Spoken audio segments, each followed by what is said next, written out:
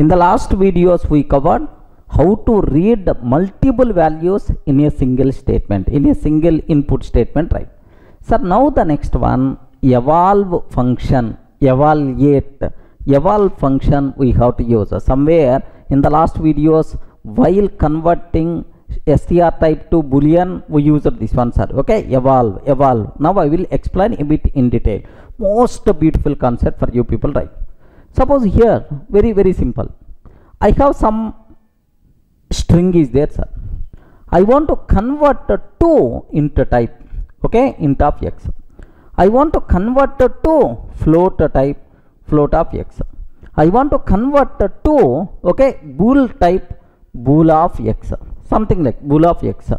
Okay, like we have these many typecasting functions are there, sir. Now if we use a eval, these many typecasting functions are not required. What the reason for that is, this eval is going to evaluate this x is what type. If it is the int type, it is going to return int value. If it is the float type, it is going to return float value. If it is the string type, it will return string value. If it is the list type, it will return list value.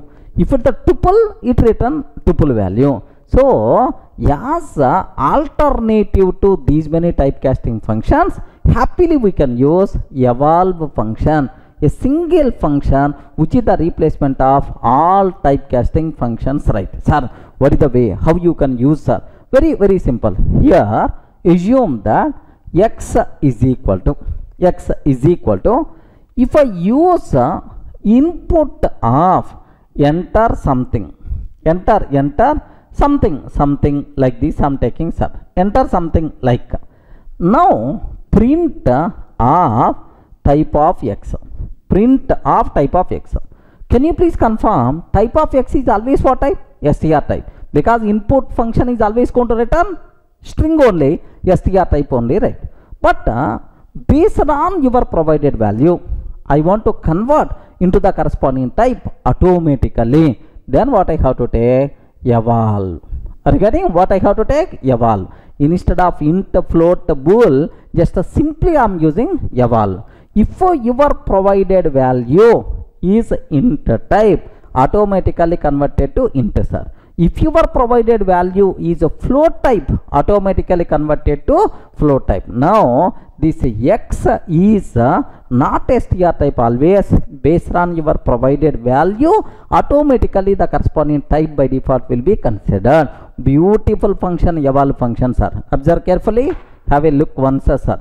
I'm taking here. I'm trying to take x is equal to input of enter something, enter something. Okay, like, sir, print type of x.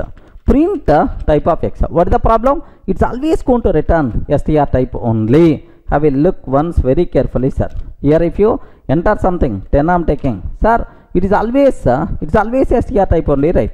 Okay, now let me take 10.5 str only, right? But now my requirement here is I'm trying to use evolve. Observe that very carefully about this one, sir. Evolve. Here just this total input I'm passing as the argument to evolve. Okay, now have a look once about this one, sir. Here I'm taking 10. What is the type? Int type, but not str type. If I'm taking enter something, 10.5. Okay, float type. If I'm taking true, sir, boolean type. If I'm taking Durga, here str type. Regarding if I'm taking, observe that, sir, 10, 20, 30. 10, 20, 30 within square brackets means what type? List type. Within square bracket list type. Okay, list. If I can provide, okay, within parenthesis 10, 20, 30. What the answers are? Tuple type. Just I provided within here, like, sir, what is this one? Don't get confused. What is this one? This one is int type.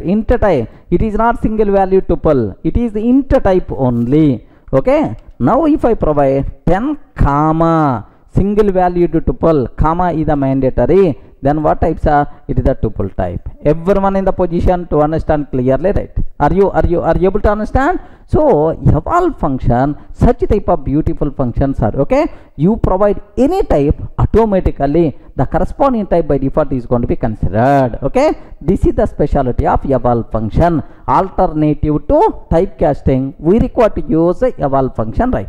Next, there is one more specialty is there for our eval function. What is that? Yes, if you provide expression, it will evaluate that expression and returns the result. That is the biggest specialty, sir. Now observe this one. If I can take x is equal to eval of okay 10 plus 20 plus 30, like this I am taking, sir. 10 plus 20 plus 30, print of x.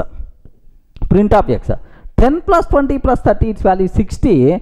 Directly you are going to get 60. Internally it will be converted to what type, sir? Internally it will be converted to what type, sir? Here 60, it is the integer type only. Have a look once, observe carefully.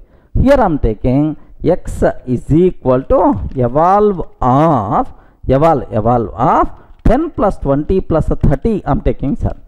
Next print of x, sir, comma type of x, both the things I am trying to print, sir. Now observe this one, 60 is the result and the type of x is what type, sir? Int type. Are you getting? It is int type. The total value 60 by default you are going to get, sir. Not only this one, not only this, right? Suppose I have some mathematical expression is there, sir. 10 plus 20 by 3 okay, power 4. Next and after that floor division 5, next into 40 something is there. Sir, what is the result? It is going to evaluate this total mathematical expression and it's going to provide the result, sir.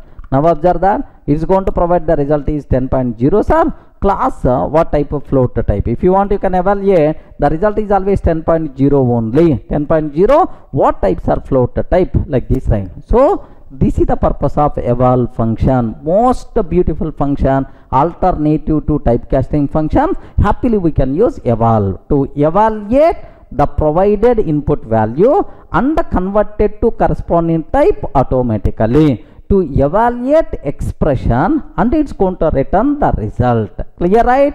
What is the purpose of eval function?